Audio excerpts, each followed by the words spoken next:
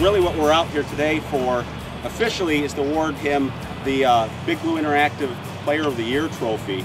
But I think unofficially we all know that we're also here really it's a great opportunity to thank him for 10 years of service. I appreciate it. This is going to go up right up next to the team MVP the offensive line got a few years ago. This is cool. This is special to me and my family.